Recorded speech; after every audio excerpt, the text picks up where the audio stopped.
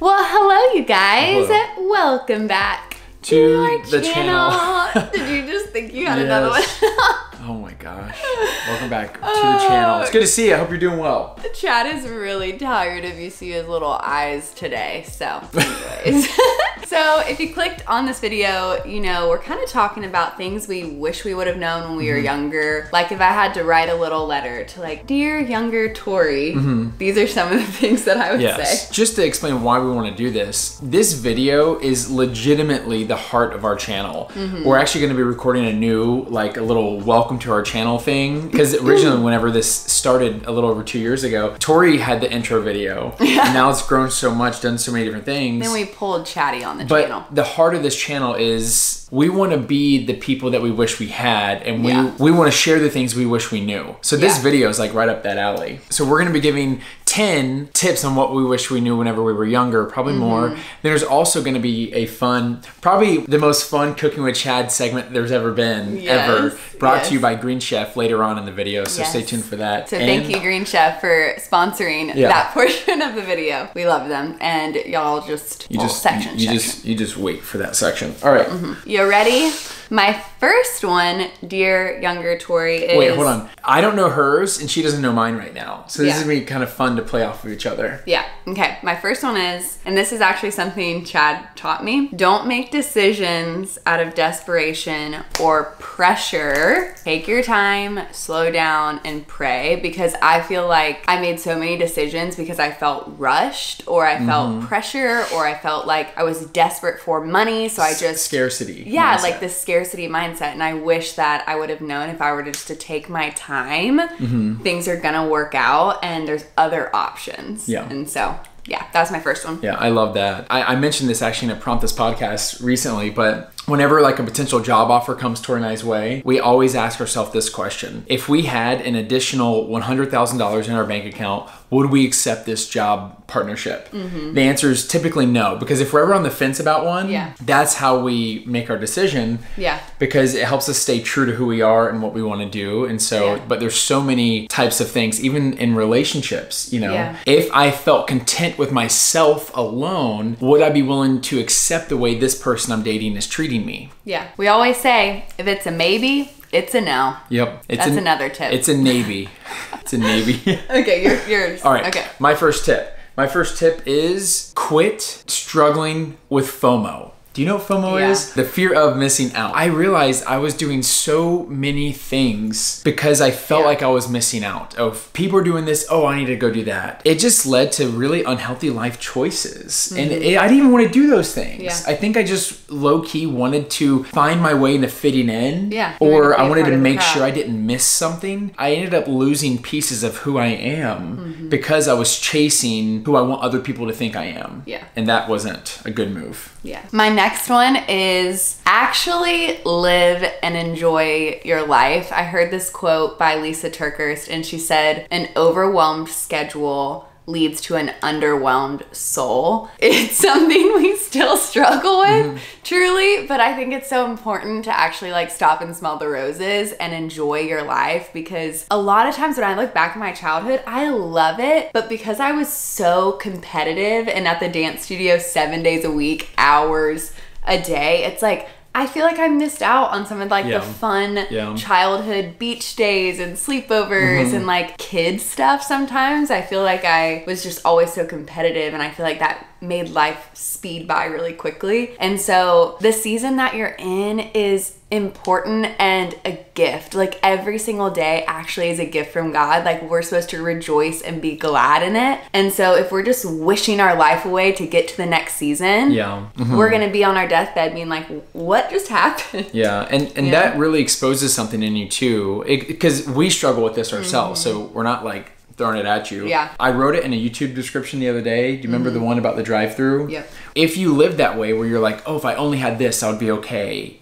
Or you're constantly living for the next stage of your life. You're going to constantly be living for the next stage of your life, and it's not going to stop. It's not going to until... Always something. There's always something. And I imagine driving through a fast food drive-thru, ordering, going to the window, picking it up, then circling back around and having a new order. And there's never any time to actually appreciate... There's a lot of food analogies in this one. I just realized that. Good Lord. We love food. Yeah. Everyone can relate to a good meal. Speaking of food. It's time.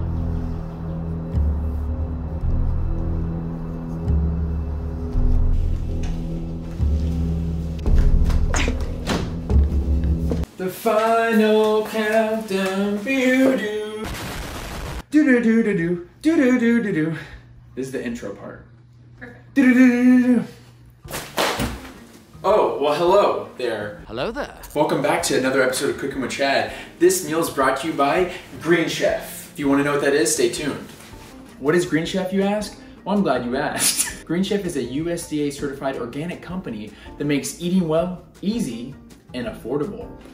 With plans to fit every lifestyle, whether you're vegan, vegetarian, paleo, or keto. And the best part is, they have meals that are hand-picked and delivered to your front door. What else could you ask for? Let's find out what we're cooking today. All right, on the menu tonight is a little cheesy baked penne with sausage. Our patrons actually picked out this meal. What we love is it's super quick and easy. They give you step-by-step instructions with pictures and chef tips and all the things. So, and everything comes pre-packaged, pre-proportioned. Please salt your water. Please salt your pasta water, because guess what? You're gonna come back and use this later on. Wow. Now we're gonna go to the sausage, and we're gonna put these in there. We put them in on a ripping, roaring hot pan, because we like our sausage to get a little crispy bits. We're a little crispy over here. Sous Chef Tori gonna add in the mushrooms and the peas. Can I give you a little hand? Oh. Do you want to know a cool little pro tip to know if your pasta's cooked al dente? You don't have to pay me for this tip. First tip, please, for the love of Green Chef, do not throw it against the wall. Take it out, the little strainer, let it cool off. If it has a little resistance, that's cooked al dente, and it's time to get your pasta water. You want to save about 1/4 of a cup of that. That's liquid gold, folks. Now we're gonna strain these. Now you want to drizzle some olive oil. You want to give that a shake, but I add a little basil, because I love it if it sticks to the pasta. You can actually smell the basil cooking on the hot pasta. Now we're gonna add all this good stuff to it. You don't want to lose all that sauce right here. So I put my pasta water in there, and I mix it around, and it helps get the last little bit of flavor.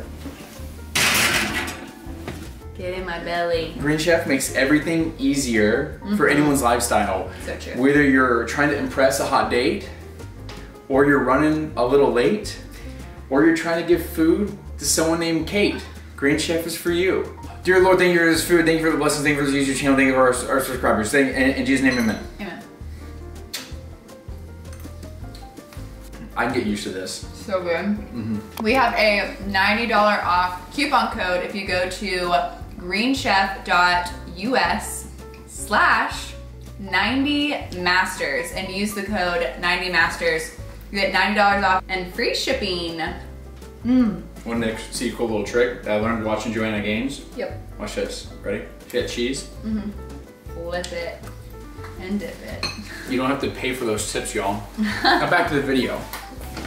So, You gonna try that?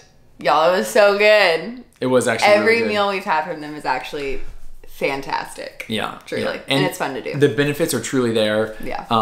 Yeah. So there's gonna be links everywhere. Enjoy that. But back to the tips. Back to the tips. Dear younger Tori, follow those convictions you're feeling. They will protect you from a lot of shame and heartbreak. Because I feel like I've had a relationship with the Lord since I was younger, but I went through this season of rebellion where I always felt conviction, but I rebelled against it. And every time I didn't listen to that little voice or that conviction from the Holy Spirit, it always led to shame or heartbreak. And I wish I would have just listened to what my mom and dad told me to do and listened to what the Holy Spirit told me to do. Fun little side note story about this. That first car accident that I told you guys that I was in, my mom did not want me driving that day. Oh, jeez. Listen to your parents. Jeez. This is an interesting one. As I sat down to write down my notes of like what I would like to share, this one stuck out to me and it was like, oh wow, that's really interesting. And this tip is pay attention to what you're avoiding giving your attention to. And I've realized that there are times when I have obligations or I have responsibilities or things I need to do that I don't want to do, and I start to avoid and I start to just kind of distract myself. And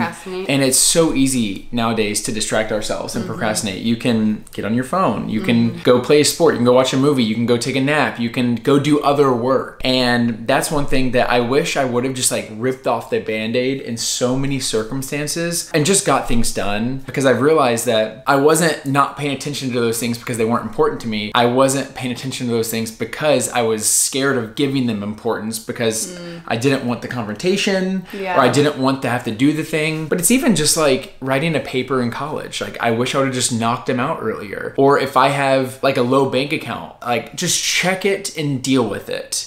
Quit avoiding checking your bank account because you're afraid of the number you're going to see. Yeah. You know, there's so many things that I wish I would have noticed that, wow, I'm purposely not paying attention to that. I'm purposely not responding to that text. I wonder why I'm not doing that. Yeah. All right, y'all. When he was talking, I just came out with another one. What is it? What I was thinking was, your identity is not found in your accomplishments or your achievements. Yeah. That's something that I really struggled with after giving up my title as Miss Florida, because I felt like my whole life I defined myself by the titles that I had won. And when I no longer was working for a title, I was like, who am I? Yeah. And I truly had to figure out who I was in Christ and let Christ She's got goosebumps. give me an identity and not be defined by winning, not be defined by my most recent accomplishment. Yeah. You know, because what if you don't win? What if that's, you know, not your life? Then where are you getting your identity from? And also not allowing other people to place identity on you. Your identity only comes from Christ alone. And what he says about you is always so much better. Yeah. I'm just going to piggyback off of that. One of mine is don't find acceptance in other people's opinions. Yeah. Because after all, what they think of you is just an opinion. I mean, it can be factually proven true in some circumstances, but for the most part, that's just what they believe. And sometimes opinions can be really sweet. Yeah. But other times they cannot be so sweet. And so when you start living your life based off of what other people perceive about you, that's a big part of my testimony, which I'll share with you guys at a later date. I had no unique identity.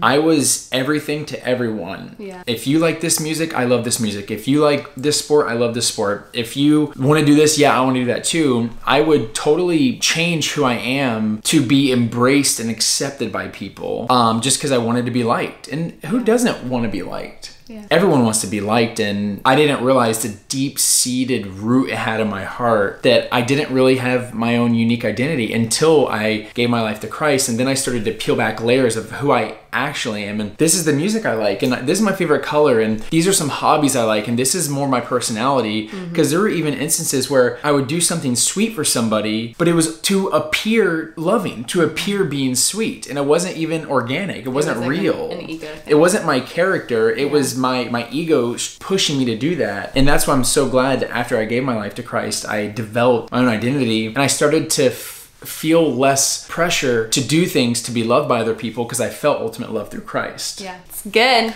Speaking of other people, something I wrote down is look for the fruit in people's life and don't believe words that aren't attached to actions. Because I think that I was burned a lot younger because I believed people at their word and there was no action. And so I think when you're looking for who is in your inner circle, who you're allowing to speak into your life, make sure that the fruit in their life is fruit that you want in your life. Because I think I was taking advice from a ton of people who, if I would have looked at their life, I didn't want that kind of fruit, and yet I was taking advice from them. Yeah, that was silly. And so when you're choosing your friends and who is gonna, like, you know, link arms with you or speak into you, it's really important to make sure that their words and actions align, especially relationship-wise. Yeah. This is such a weird analogy, and I don't know if this is a worthy analogy, but think about going out to get food, breakfast, lunch, or dinner, whatever it may be. Whenever you look at the menu, you pick what you want because you're exchanging something for it. You're exchanging money, which you spent time in order to get, to receive food, in order to enjoy a conversation, whatever, just to sustain your body. If someone brings back to you the literal opposite of what you ordered, most people are just going to deal with it, whatever. But you probably like, oh no, that's not what I ordered. And when it comes to our friendships and who we let speak into our life, we have to be picky and we have to pay attention. And actually, so my next tip was listen with your eyes. People can talk a big game, but if your eyes are closed, you don't know what's actually happening. So listen with your eyes and pay attention to people's actions, because they'll tell you exactly who they are and what they think of you with how they treat you and how they treat others around you. But that's not just like doom and gloom. You can also see people's amazing fruit where you're like, wow, I want to follow in their footsteps. This is not just like a negative thing, like, oh, bash people, judge them. It's like we learned, and now the people in our life, it's like, holy cow, amazing humans. And I feel like it's produced so much more fruit in our life because we have such amazing people around us. And we try to be amazing to them too. This is not just like not a take. It's not a take. It's a give and take. It's called phileo love, which is friendship love, which is I scratch your back, you scratch my back. There's like a unspoken agreement with friends. And if what you're putting into it is not what you're getting out, just like what you put into that order, that restaurant is not what you got back, you need to stand up for yourself and you need to make healthy decisions for yourself. That's good. All right, my next tip is this. 2 things on this one. It's 1 tip, but 2 things. Don't be afraid to ask why, and don't be afraid to say no. Whenever I was younger, I would just kind of accept things the way that they are. Like even, I'll give you a great example. Whenever I went to undergrad and college, I accepted student loans because how else am I going to pay for school? I had a job throughout school.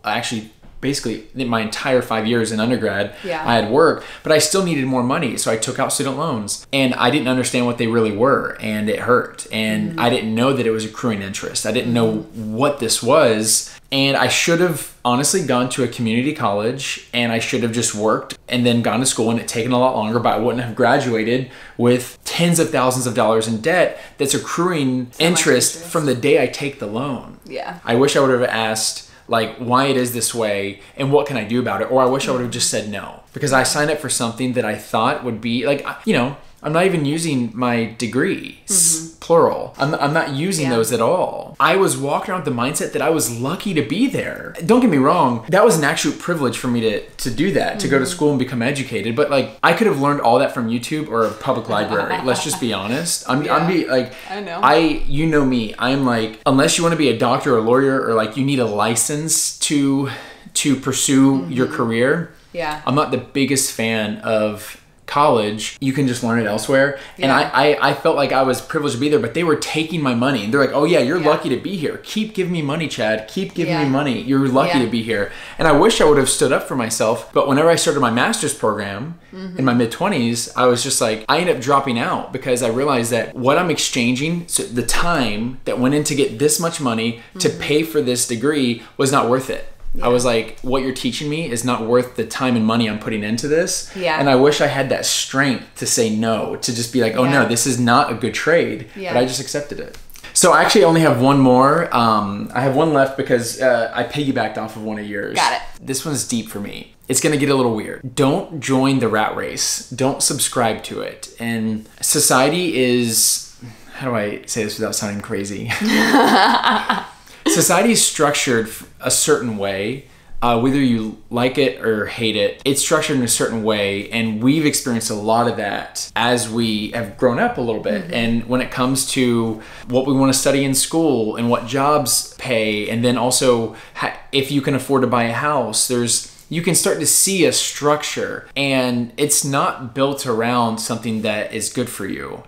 For example, a lot of what we perceive, and we could be wrong on this, but I don't think I am, a lot of what we perceive is that society wants you to be in debt. They want you to keep up with your neighbor. Dependent. They want you to distract yourself and to not critically think. And so for me, I wish I would have been more of a free thinker whenever I was younger. I wish I wouldn't have accepted the pressures that are kind of surrounding me, which is like, oh, I don't have this cool outfit.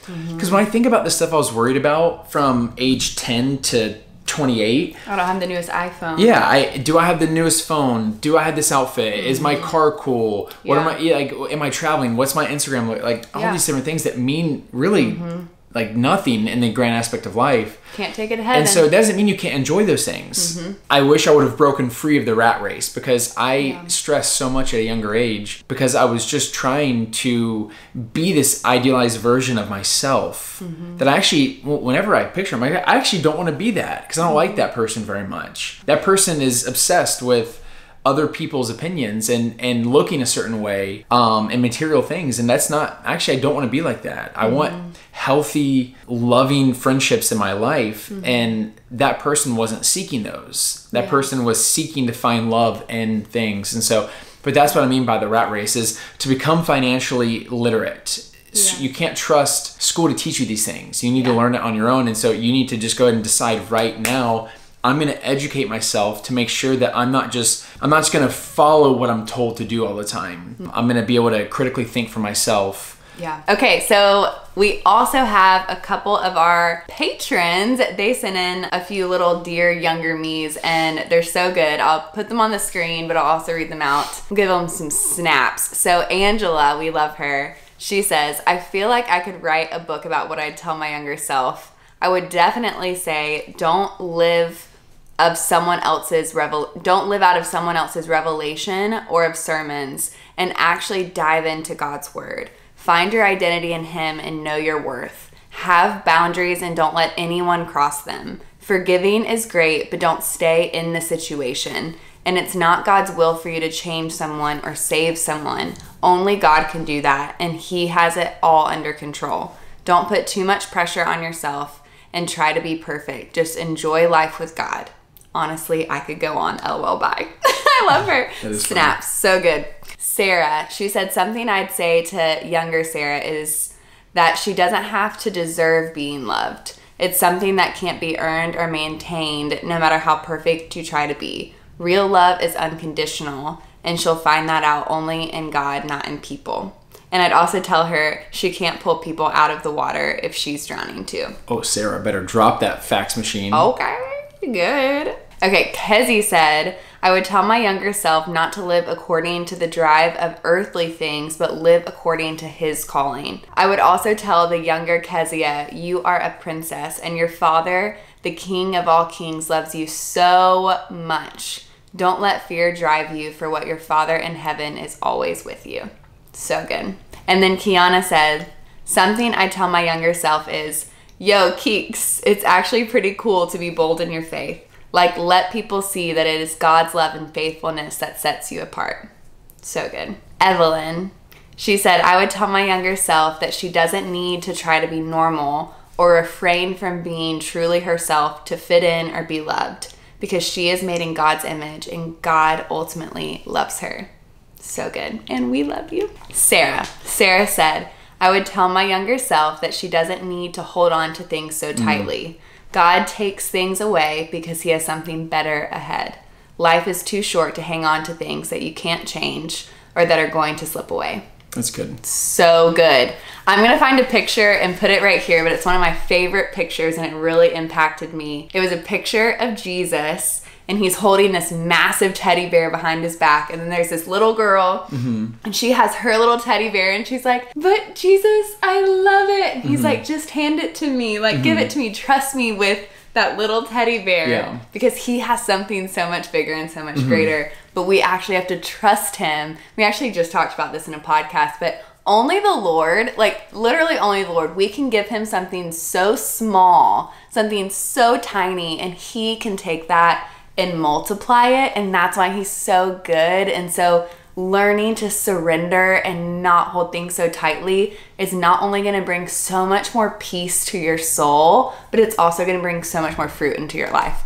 Also, I'm just going to say this because as I'm drinking my Starbucks, I just know y'all are going to ask me what my Starbucks order is, because that always happens. I am drinking a vanilla cream cold brew with the sweet cream cold foam on top, and it's delicioso. Deliciosos. All right, y'all. Well, I think that was all of our tips.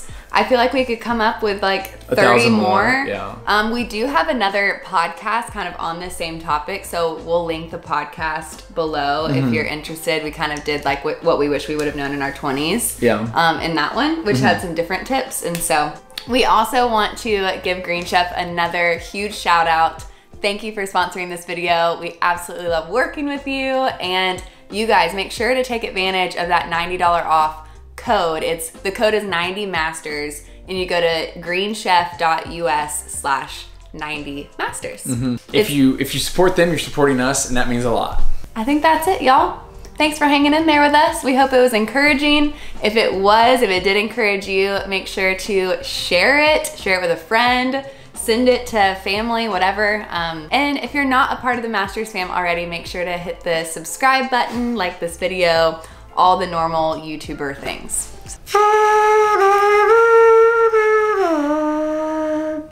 Buonasera. What did I do to deserve this type of disrespect? You come to me in the day I film a YouTube video, and you ask me to try Green Chef. But you didn't mention there's $90 off and free shipping. Let me tell you this, that's an offer I can't refuse. I'm gonna sign up in the link below. That was really good. I gotta go. That was really good. Dude.